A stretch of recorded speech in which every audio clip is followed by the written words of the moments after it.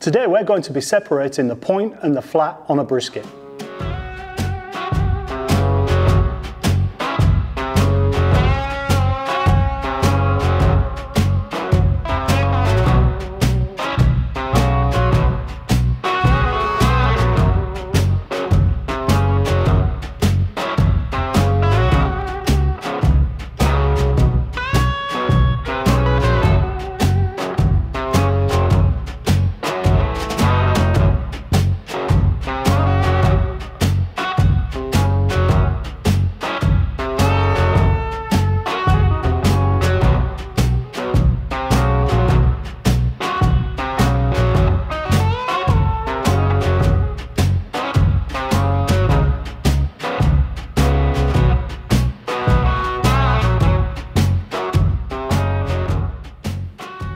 Hi, I'm Dave from Hector's Smokehouse and welcome to the channel. Today we're going to be looking at a Wagyu brisket and we're going to separate the point away from the flat. There can be different reasons why you want to do that. One reason may be that you're in a competition, and in a competition you may want to get that perfect smoke ring around your flat. So you're going to separate the point away from the flat so the smoke ring is even and consistent, and also you can trim the flat so it fits perfectly into the handing box. For the point, it may be that you want to turn the point into burnt ends and you want the most perfect square burnt ends, so you can trim the point first. Also, you then be able to cook it a lot quicker if you've separated the two from each other. The other reason might be to split the separate the point from the flat is if you wanted to do something like pastrami.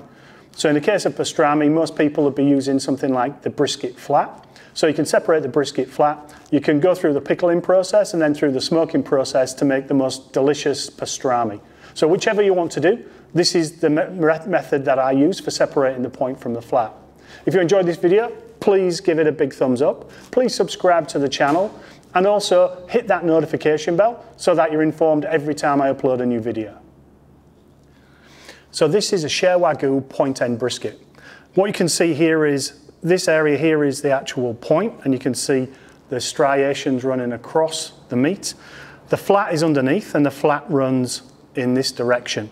So what we're going to do is cut from this fat layer and separate the point underneath going across this way away from the flat. So if I turn this over, you should be able to see here, this is the flat running along and you can see the striations going that way.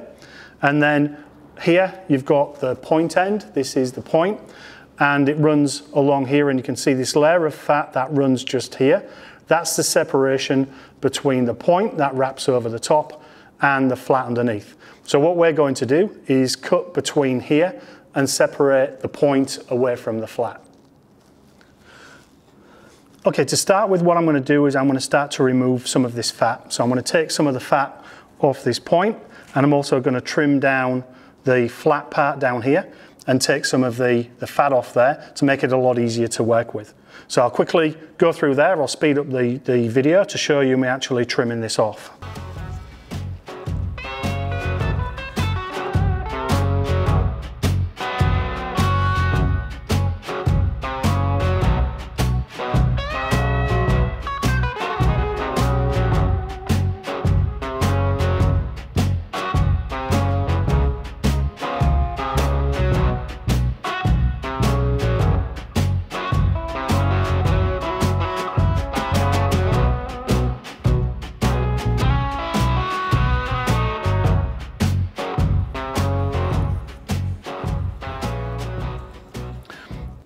So what you can start to see now is you can see underneath you've got the flat and you can see the striations running that way. So it's running along the length and they're running that way underneath. All of this up here is the point, and the point's running across the opposite way. So often when you see a brisket video, you'll see the brisket being cut this way across the flat, so it's across the grain. And then when you get to around about here and your point gets a lot bigger, you can see the point's running this way, so you start trimming this way across the point.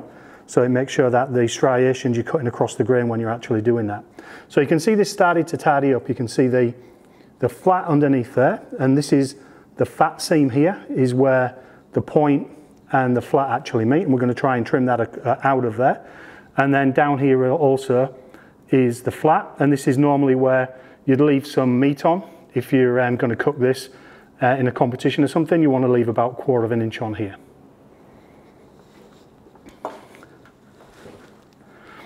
So what I'll do now is I'm going to turn this over, and I'm going to start to tidy up underneath here as well. So you can see the flat running across there, so we'll start to tidy this up, and then we'll start to look at separating the point from the flat. So what we'll do is just start to trim some of this out of the flat end and tidy up the bottom of here. So again, I'll do a quick speed the video up so you can actually see this a lot faster rather than the slow motion.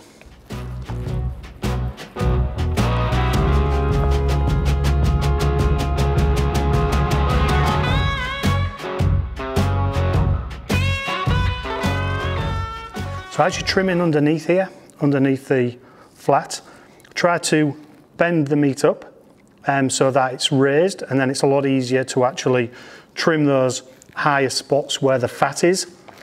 So just try to bend it and put your fingers underneath.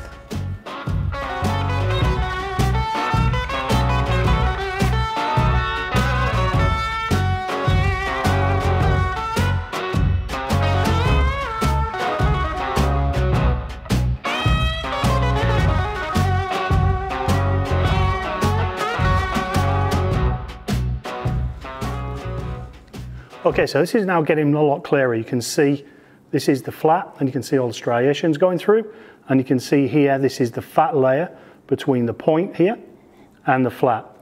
So next we'll just finish tidying this up, and then we'll start to separate.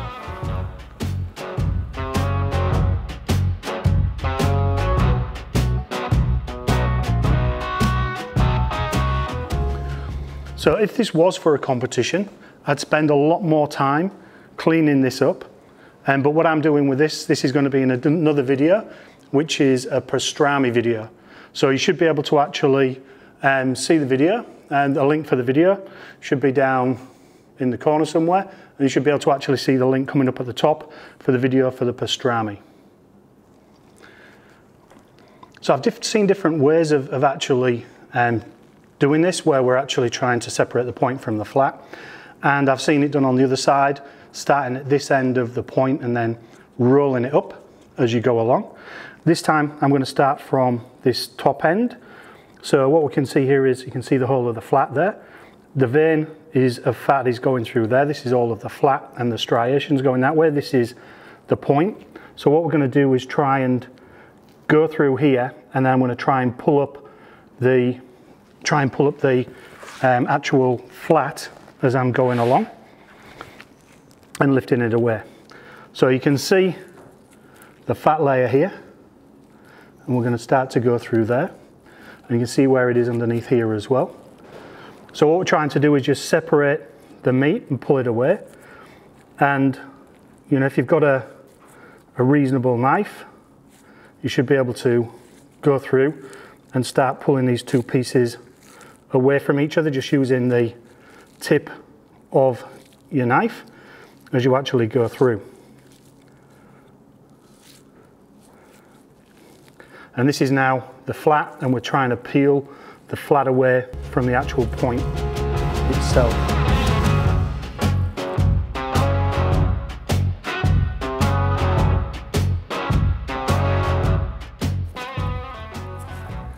So again, we're just trying to move it away from itself.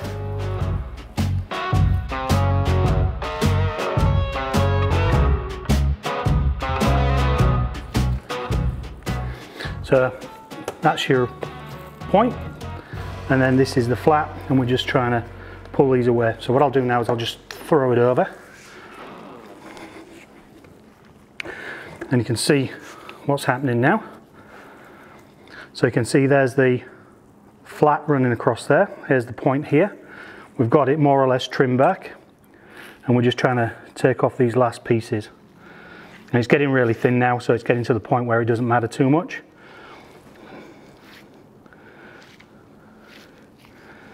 But you can see it's separating away from that, the flat muscle, as it's going through.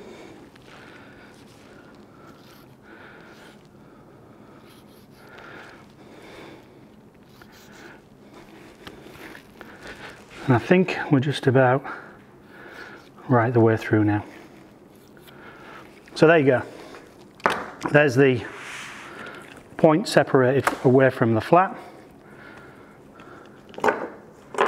Move the knife out of the way, spin that over. So there's the, you can see there, that's the actual flat. Here's the point muscle. And you can see the point muscle is quite thick at this end, and then it runs along and turns into a very thin piece of skirt. So really when you get in the burnt ends, you're taking them out of this end when you're doing the burnt ends. And if you want to, you can actually cut into there and butterfly it out to make it a bigger piece.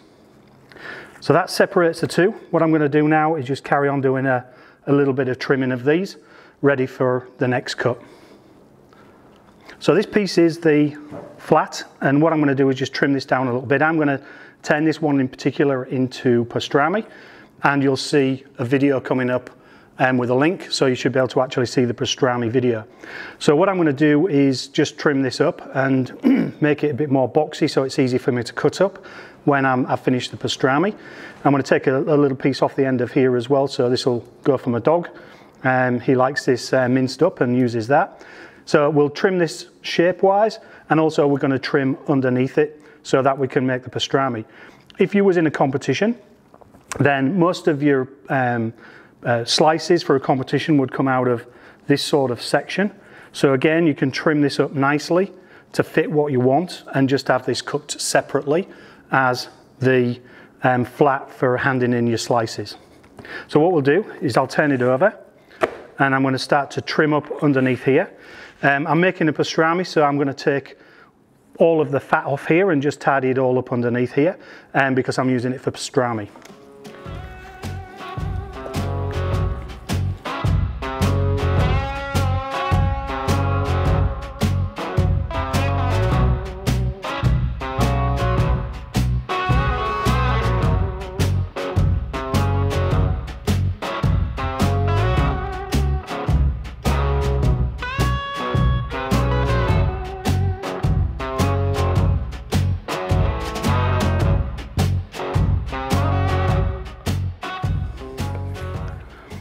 So that's the piece that goes to the dog. As you can see, this is Wagyu by Sher Wagyu, and you can see it's got some nice marbling inside the brisket.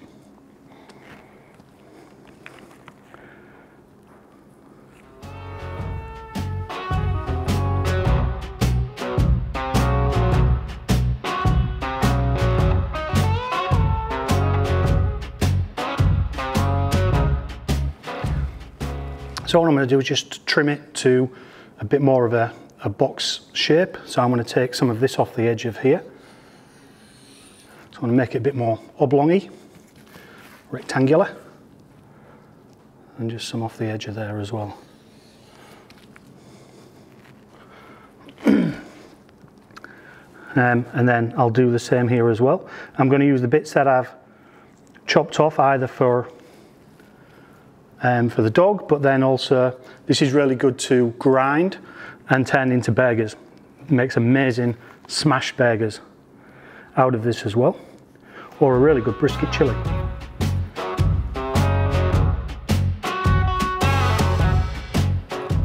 So if you was doing a competition, you may spend a lot more time really making this tidy and making it absolutely perfect, but this is going to turn into pastrami, so I'm not going to be too bothered about making it incredibly neat and tidy. But it still looks pretty good anyway. And I do love all the fat veins are actually running through this Wagyu brisket.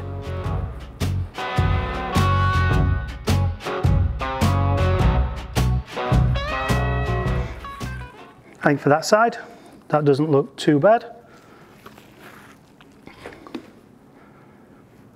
Take a tiny little bit more off there.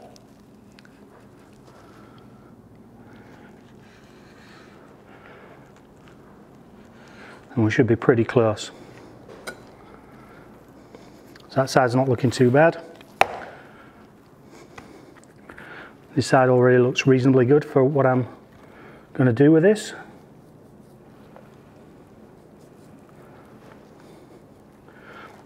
So yeah, so there you go. That's separating the point from the flat. That is the actual flat muscle. You know, you can really see the way it runs. And say if you're in a competition, you're going to be slicing everything across here. You're going to come out of this area here. But you can cook this separately. And because it's Wagyu, it's still got a lot of actual fat content in there. So that doesn't look too bad, I think. That looks quite nice, and that's going to be turned into pastrami. So we've done the flat, and that's going to be used for pastrami. What I'll do is now going to tidy up this point end. Don't know what I'm going to do with it. I'm probably going to use it for burnt ends over the weekend, so I might put it into a vacuum bag after I've trimmed it and use it for burnt ends. But what we'll do now is go through just trimming this up and tidying this up as well.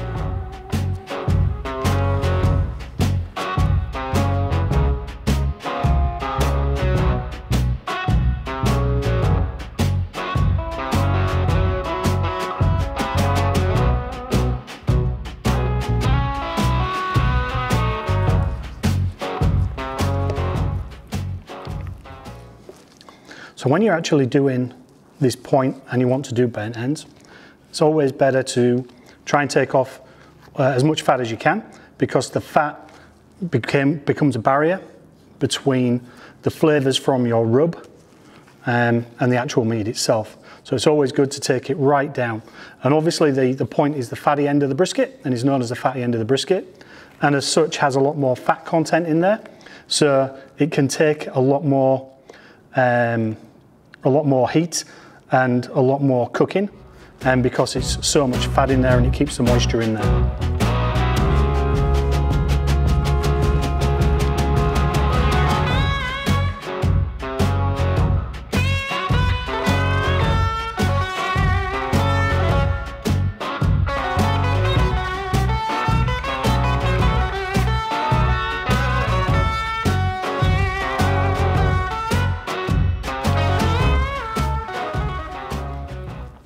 So there you go, that gives you an idea of trimming down the point. This end is really thin, like paper thin. So probably I'm just gonna, tidy this up a little bit. You can see that's quite thin.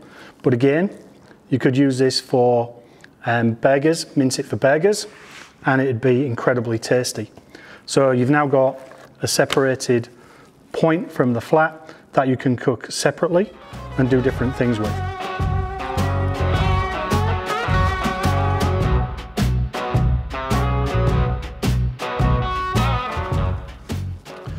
So there you go, I think that looks pretty good.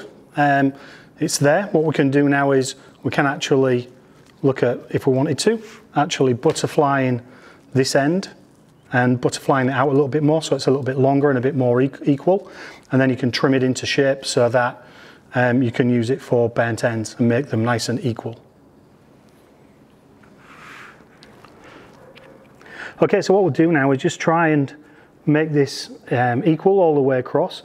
So we'll just try and butterfly this end out a little bit to make it nice and an equal piece.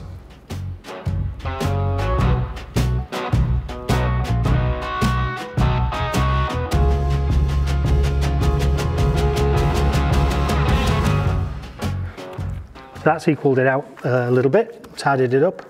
And obviously if we was doing a competition, we could now trim this into shape and make it look a lot more tidier as we go through there.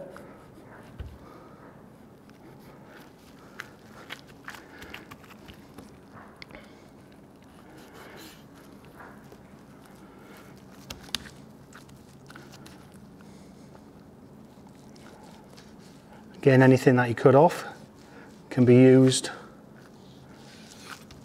for amazing burger mixes, because there's some lovely fat actually in there.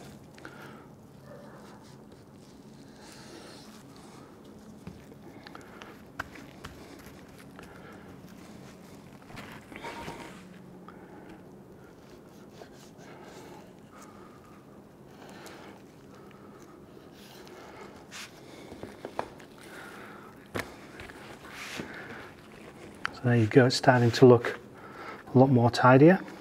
Take a little bit off this end as well.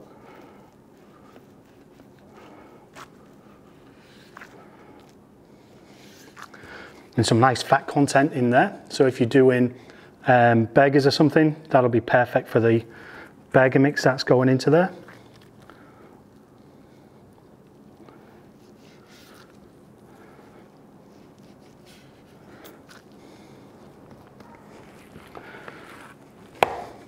So we're just about there. That's reasonably tidy now. A little bit off the end as well.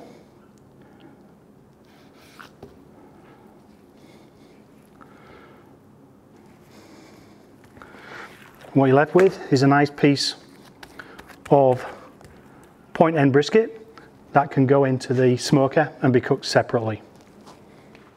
So there you go, that separates the point from the flat. So you can see here, you've got a nice rectangular shaped piece of flat that I'm going to use for a pastrami. Then we've got a nice shaped piece of the point, which we can actually use for doing burnt ends. So it's not too hard to separate them. A little bit of work, but it's not really difficult.